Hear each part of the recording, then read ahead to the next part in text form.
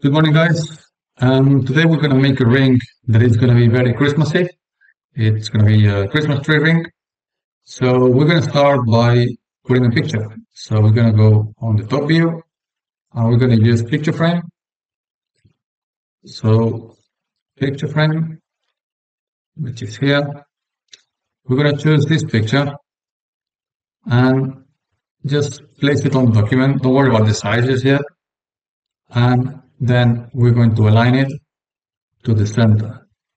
So we're going to move it from here to 0, enter, to make sure it's on the axis. Okay. And we're going to trace this line. We're going to use this marker to trace this line. But something very important, before we start tracing any line, we need to make sure that our line starts on this axis. Okay. So that's why I'm checking grid snaps. I just need for the first point. Okay, so the first point has to be anywhere on this line. This is to make sure that my line is going to be closed. Okay, so I just got that first point, and then I can disable the snaps if I want to. And all I need to do is just, oh, sorry, I did something wrong here. You see, I forgot something very important. So when doing symmetry, you need to make sure that symmetry is set to horizontal. Okay, so now if I just start the same thing again, I can remove the snaps, and now I just need to trace the line. Okay. So what I'm doing is just following the line of this. Okay. Something like this. And here, I don't need so much detail, so I can just click here. Okay. Cool. So if I hide this, if I hide this object, this is what I got. Okay. This is my line. I would also recommend that you align this object on the construction plane. So to do that, I'm just going to get a line, and I'm going to draw a line this way and a line this way. And actually, I would probably draw another line like this, and I'm going to trace another line going from here to here, because I want to make sure that this component is aligned from here to 0. Okay, so now it's in the center. So now that I got it in the right place, I'm going to add this profile to my library. How can I do that? Just by add profile to library, profile, and here I'm going to go signet top. Okay, so I'm going to call it Christmas. Okay, and save. Cool. That's my profile has been saved. So now that I got my profile ready, I can select the finger right. And what's going on here? Oh, I had one already. So I'm going to delete it. And I'm going to use the signet ring builder, which is here. Okay. And all I need to do is just change the top profile from the circle to the one at the end, which is this one, Christmas. Okay, so that is my profile. I can play with the size if I want to. Let's make it quite big, I would say. And again, we have all the tools from the signet ring builder.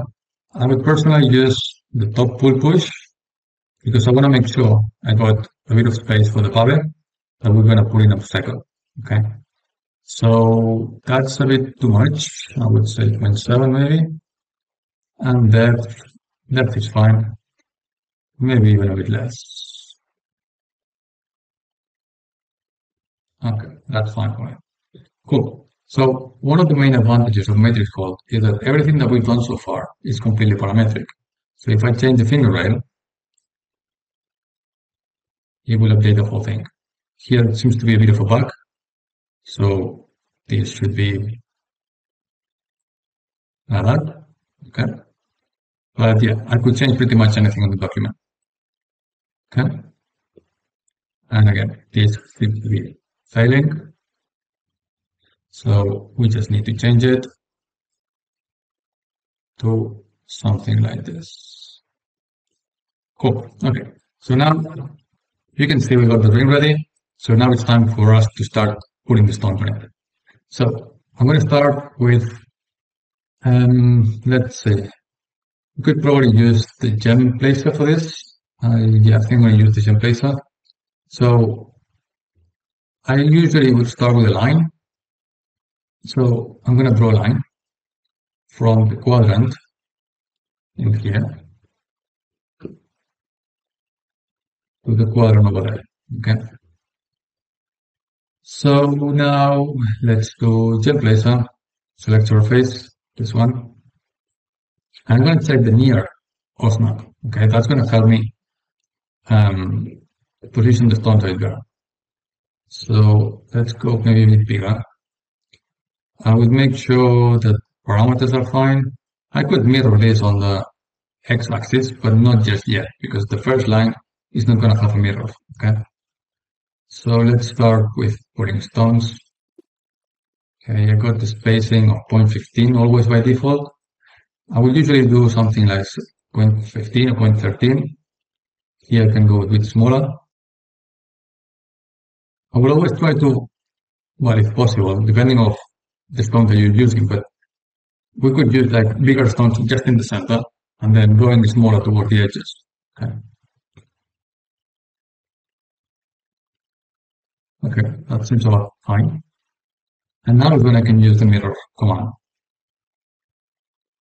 Not this mirror, this mirror. Okay. So you see I got 1.5 in the center. Now I can disable the near point. So I got 1.5 in the center. I would try to go with 1.4 at least. I would probably start with that corner over there because I'm going to need smaller gemstones in that. Okay. I just need to keep trying whatever fits the shape of it better. That's going to be quite tricky if it's color stone, but if it's diamonds, it's going to be fine. So I'm just going to go with this. And actually what I can do also is disable the outer space. So I can play a little bit more with the sizes. Okay. So here I'm going to need the 0.9. If I put the close in there, it's going to be fine. So again, keep playing with the sizes of stones. And because we're only doing half of it, the other half is being done automatically pretty much. Okay. You can see it's getting there, right? You need to use bigger gemstones in the corners because if we use much smaller, well, it could work as well. And if you need to delete a stone, you just need to get in the center, delete these stones. Okay. So yeah, I think it's going to be better we go this way. Yeah, always like zoom out every now and then just to make sure that it's looking good. Okay. Okay, that's looking quite good so far. Okay, so we have the basic shape of the ring with the stones already in place. And now we're going to work with the prongs. So we're going to position the prongs on the surface. To do that, we're going to use prong on surface. And we're going to use the option of mirror Y because it would allow us to simply move it to one side and it will automatically be placed on the other one. Okay, it's really easy. So we're just going to lower it in position, and all we need to do is just make sure that the diameter is fine. So for example, in this one, I would probably make it a bit bigger. So I'm just pressing E on the keyboard. And again, I will just keep positioning my prongs. Okay. They're all pretty much the same sizes for the stones. So I could just go here, and if I want to make it bigger, just go here. Where is it? Here on the avatar and make it slightly bigger. Okay. Which I could also do that with Q and E on the keyboard. Okay. So I just place it, and if I want it smaller, press Q. I place it, if I want it bigger, press E. Okay. It's like this all the time. So yeah.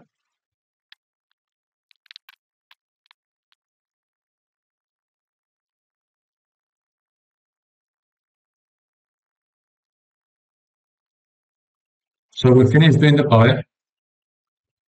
And the next step will be to make the ring hollow and run the cutters. Okay, so now the last step, well, one of the last steps to finish the ring will be to make it hollow. The way I would usually do this is by basically making spheres that I would use as a visual reference. So I would say on the thickness on the top here, I want it to be 1.5. So my sphere is 1.5. Okay, so my sphere is going to be here. Make sure you place it where the metal ends. Okay, so it's here. And then I'm going to place another sphere of 1.2, and I'm going to put it on the side of the shank here. And then the same sphere, I'm going to copy it to the other side. Okay, and I'm going to put it here on the side. Okay, that will help me understand the thicknesses of my ring. So what I'm going to do is just scale this down with copy. I'm pressing Alt and Shift at the same time. I could probably change it to another layer. And now I just need to make it a bit bigger. Okay, so something like this. And as you can see, that's my top thickness. So I don't want that to be any thinner. But I can still play with the thicknesses from here. If it's easier for you, what you could do is just select the spheres and press height with the right button of the mouse. That's going to isolate the geometry that you don't want to look at, and you don't need to look at it. So if I just scale this way, and I scale this up a little bit, make it slightly bigger. Okay, so now the solid is in the right place, but of course, I don't want this hole over here. I don't want this recess area. So all I can do is delete hole. If I got that option, I don't seem to have that option, so I will need to explore it. Get rid of this whole thing. And this, all of this. Now select the whole thing again, join it and copy it. Okay, so I'll have a clean solid inside of my shank. Okay, that's exactly what I needed. However, of course, I don't want the bottom of the ring to be hollow. I don't want it any hollow in here, in this area. So I will need to do a cage edit. Cage edit. Bounding box, enter. 4, 4, and 4 is fine. And 3 degree is fine. So enter again. And global, so enter again. And then just select these points at the very bottom and raise this up. So basically what I've done is I created a solid inside solid, okay, to make the hollow. I can remove all this, and then solid. Now I can just do a regular Boolean difference, but I can do it from here as well, Boolean difference. First group, enter, second group, this one. And as you can see, I got my hollow piece in there. So just press enter and remove the solid, okay. For the last step to do is just to drill the holes. So we just select the stones, go to cutters, gem cutter, and you will see the cutters are already made in there. So that looks wonderful. Enter. And now again, Boolean difference. This one with this one. You see the holes have been drilled, so enter. And that's it. That's our model finished. Merry Christmas.